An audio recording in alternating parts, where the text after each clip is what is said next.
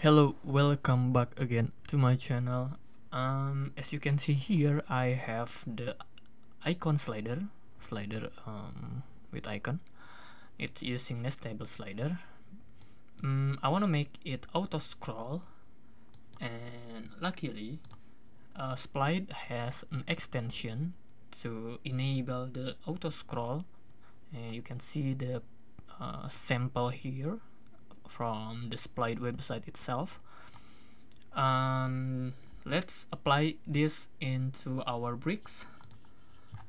I'm gonna edit with bricks.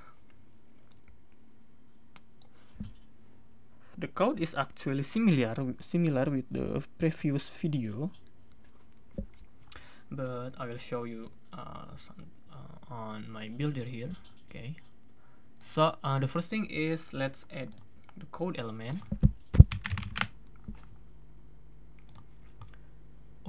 Wow, here I'm gonna put it on or here I have the good idea. Since I need it only on my landing page, I will use the custom code tab on the page settings. I'm gonna put the code here. Okay, first is let's see how it's work. Okay, installation, import this. Okay, here I'm gonna load the JavaScript file using like the CDN.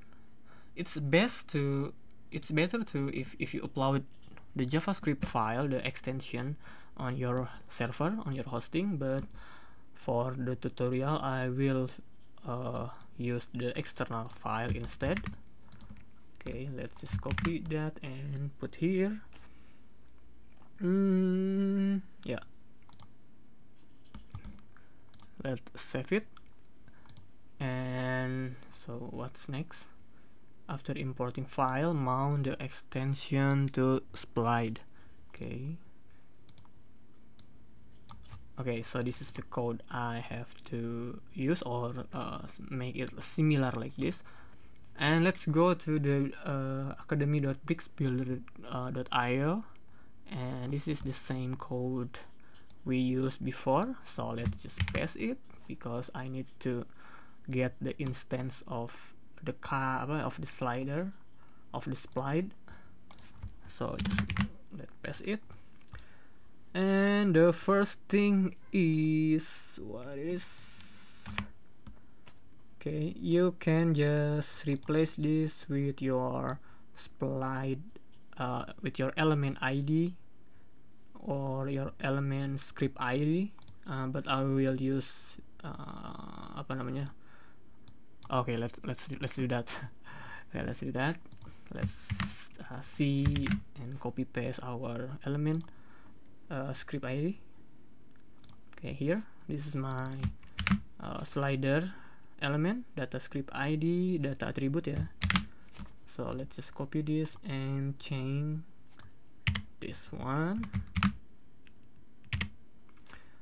And okay, here tell the Splide that any element with no direct relation. Okay, we are gonna replace this,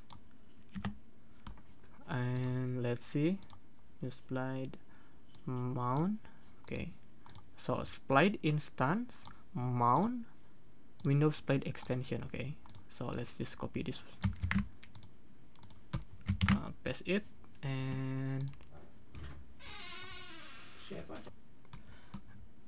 let's copy this, paste it to here. Yeah, I think this is the good start, maybe. Okay, let's see. No, it's not work. Let's see, the Splide already mounted. Okay, the Splide already mounted. So what I need to do is, you can see on the Splide they have the event, and they have the destroy, I think. Okay, so we are gonna destroy the slide first, and then mount again, remount the slide. We then include the auto scroll extension, so something like this. So let's go back. So before we mount, we need to destroy the slide. Okay, so just destroy.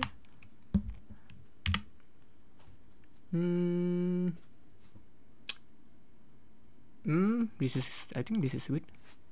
So let's see. Oh no, slide is already mounted. Slide instance, destroy.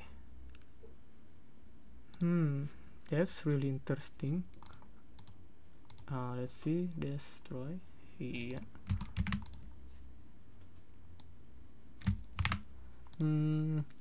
Which one? Which is the wrong? Yeah. Let's see. Or